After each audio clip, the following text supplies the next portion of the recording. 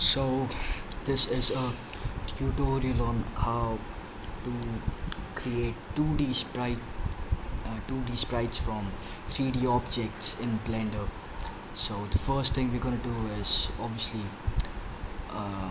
I assume that you have basic modeling skills because you are gonna need an object. I made an object, it's called cube, as you can see, and I rigged it and I added some bones, and I also made an animation for it's a basic walk animation. Now I'm not very nice I'm not really nice at rigging, but this was the best I could do.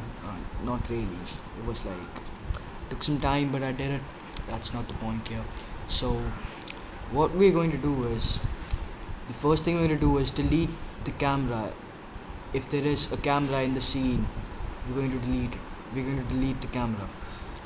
So but the next thing we're going to do is we're going to press 3 on the numpad or 1 on the numpad, depends, to enter orthographic mode, because I assume you're going to use those to make platformers or 8-way games. So we're gonna enter into orthographic mode and then use shift and middle click to move around. Now if you ever forget it, you just press home, it will be centered back.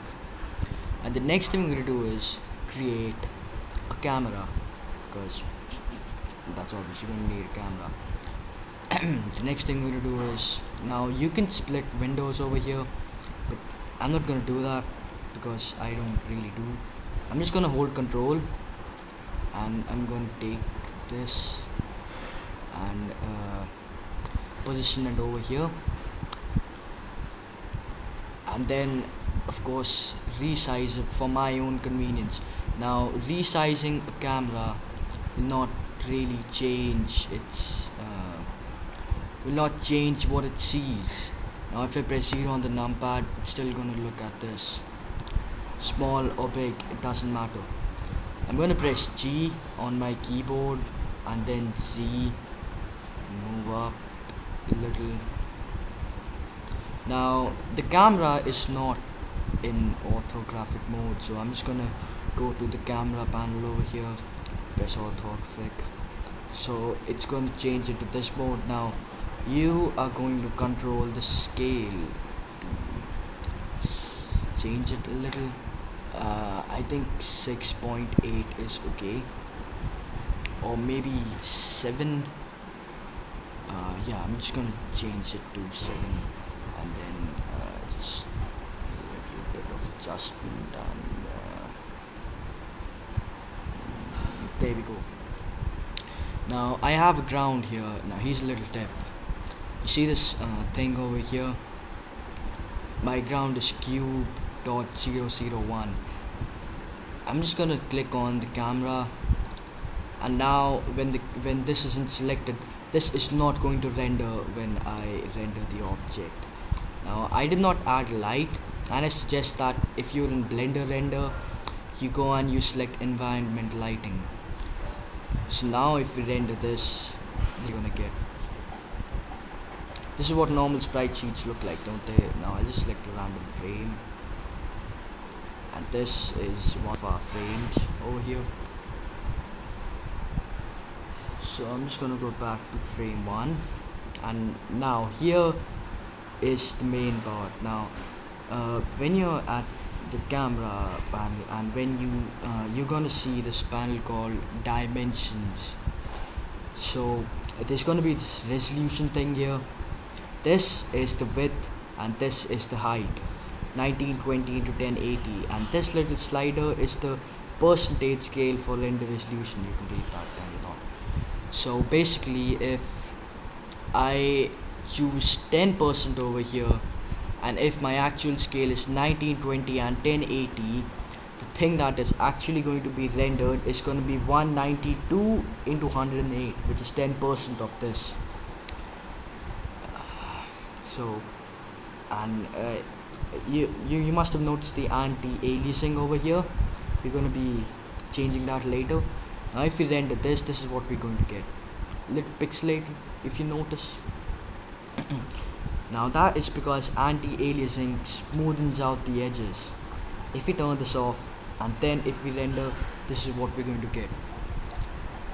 Little pixelated, isn't it? Sure is.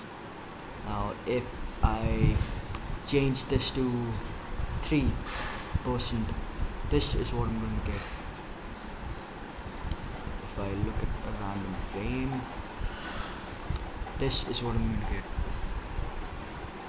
Now this, if you want some very nice pixel art, I suggest you just learn some and create some manually. But this is very nice. This is something you can do if you are good at modeling but not good at 2D art like I am. Now you can further fiddle with this to 64. I'm gonna render 100%. And then I'm gonna change this to this. Oh, I'm just gonna change the scale. Sorry for the inconvenience.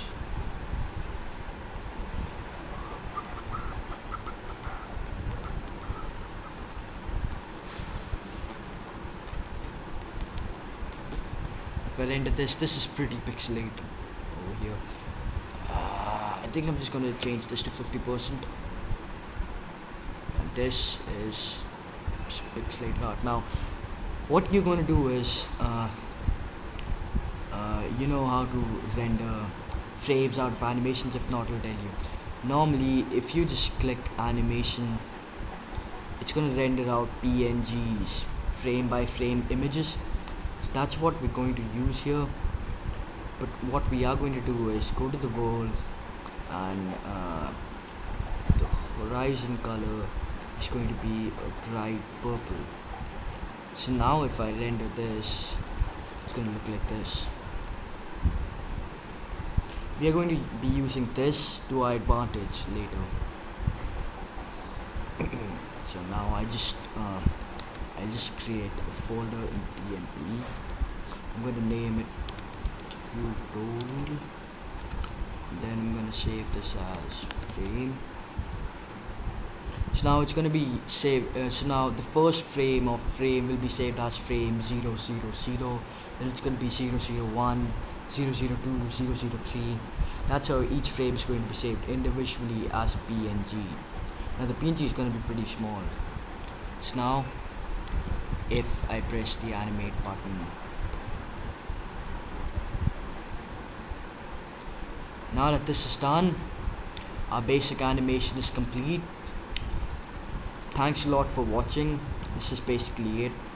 If you want to learn how to create sprite sheets, watch the next part of this tutorial. I did not include it in this because I thought it was necessary. So thanks a lot for watching.